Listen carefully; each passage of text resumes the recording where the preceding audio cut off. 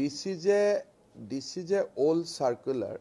A Assam government employee, from the point of view of our service rule, he is not entitled to enter into a second marriage. However, if some religion allow you to enter into a second marriage, even then, from the conduct rule, you have to seek permission from the state government.